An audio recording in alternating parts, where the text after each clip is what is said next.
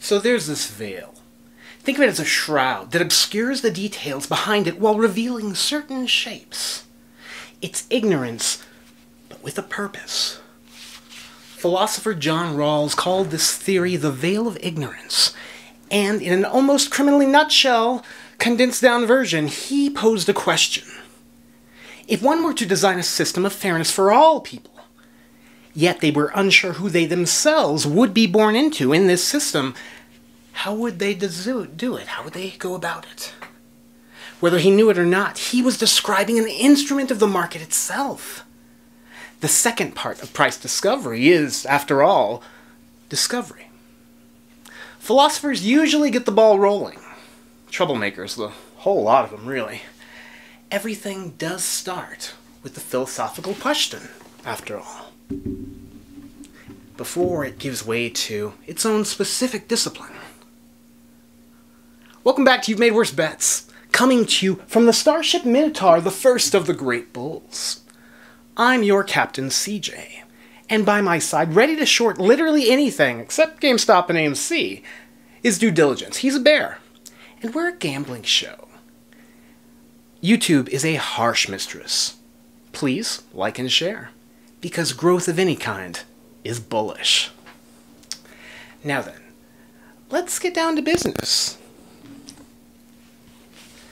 Barnes & Noble. Yeah, I know, brick and mortar. Retailers seem to be in need of a lot of cash recently. And really, the market is the most efficient device by which to do that. It's not really as crazy as it sounded a year ago, huh? Ultimately, it's time that tells. Also, that dip yesterday was nearing its 3-month low territory. I'm considering getting a few calls, a few months out. Maybe wait about an hour or so after open. Remember, gang, almost nothing goes up from bell to bell. As such, do not buy the open. Truth be told, if you want a simple strategy, it's going to make money more than it's not. Buy the close a SPY, sell the open. We're in a golden bull market. Don't doubt your vibe.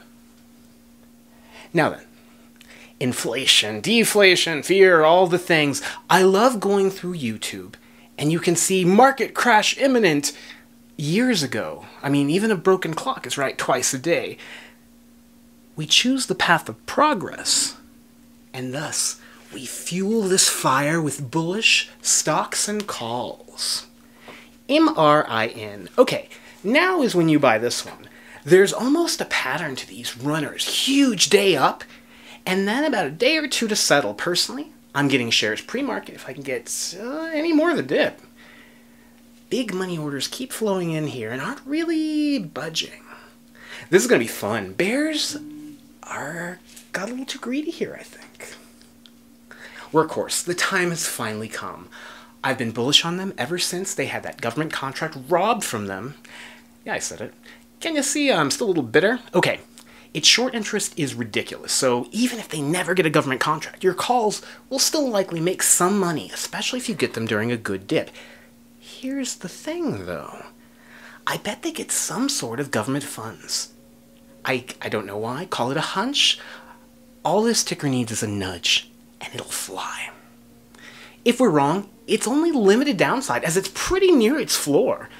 If it trades sideways for a few days, then sell and reposition. Such is our plan, at least. Excuse me for a second, please. What's that, Dee? Short Uber because people want to drive, they've missed it, and they're an evil company. In that order. Fair enough. We really need to fix his mic. Speaking of, I appreciate the help and comments on my own mic. I hope it's working better. Fingers crossed. Time will tell. Facebook. Speaking of less than great companies, I think Zuck and his crew are about to see a spike in the share price. I'm fully aware of all the bad rulings against them, both domestically, Texas and whatnot, and abroad. The reality is that they're not going anywhere anytime soon. They'll continue to find ways to monetize. And while they can't coast forever, they get some nice volatility spikes in these next few weeks, months. Mara. Okay, be careful on this one. It's 12% down for the month, and on the 3-month. And so much of that is because of the recent crypto pullback. Bitcoin is being bought in droves. We chatted earlier about countries who are even adopting it and heavily investing. What's new, though, is companies themselves, not institutions, but companies issuing new shares of their own when they hit all-time highs and then taking the newly acquired capital to invest in Bitcoin. Unless Bitcoin stops being Bitcoin, and this is actually a pretty solid bet, it's almost malpractice to not be doing this on some level. Give this time to set up, and you'll start to really see the dominoes fall. Skills. I've always been bullish on this ticker, and provided we get a little pullback soon, I'll get shares and calls. This is the most likely on the list to be a 10-bagger over the next couple of years. We live in fascinating times. CHEK. If you want a microcap, this is my move. I'm going to get these early as that 13% or so dip is not going to last. If it dips more, I'll wait a bit. But this will retake some ground in very short time. I don't just do day trades or swing trades, but almost without exception, I don't hold most things over 4 days. Period. Wrong or right, I should know by then when my timing was. And I don't get sentimental about a ticker. Excuse me again. Yes, Dee. What about Gamestop and AMC? Touche. That's different, though, because reasons.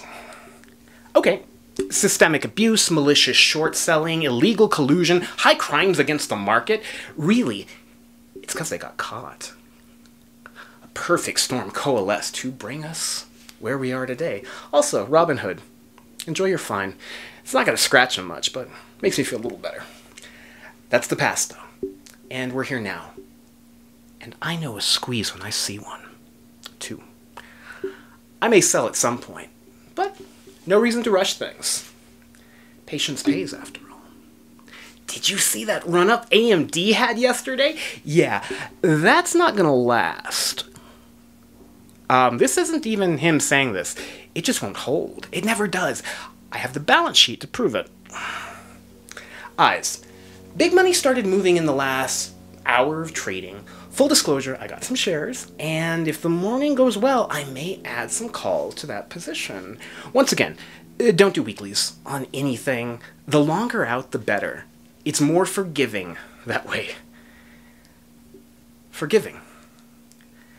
That brings us back to the veil. If you were to devise a system for all of us, but you didn't know what race, color, or all the demarcations that we make, your system to be a good one would need to be a blind one. Need to accommodate blind people too. The whole idea of a fair system is one in which all have equal access to the same game. If you don't know which hand you'll be dealt, the one thing you can do is ensure the fairness of the game itself. The market agrees. Those who have tried to play in the shadows are about to get the disinfected treatment to sunlight. We may never fully know the scale of the game we're currently involved in, but no matter the outcome, it's important that we continue the fight.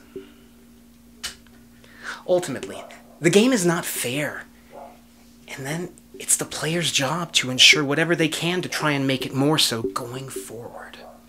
History isn't made by those who just accept that our best days and ideas are behind us. No. We defiantly say, hell no. Today, gang, understand that we're playing a game that was never designed to produce a bunch of winners. And the fact that we're still here is impressive on its own. But it's more. It's a moment. It's fate. Rest up. Remember to hydrate. Consume something green if you can. For you trade best when you're at your best. You owe it to yourself and your bottom line. Day by day, the tide is shifting. Perhaps even the veil is lifting just a bit. Ready up, bulls, because our adversaries have run the table for far too long. We're headed for an epic reversal. Those shadow dwellers can't withstand the onslaught that approaches. At dawn.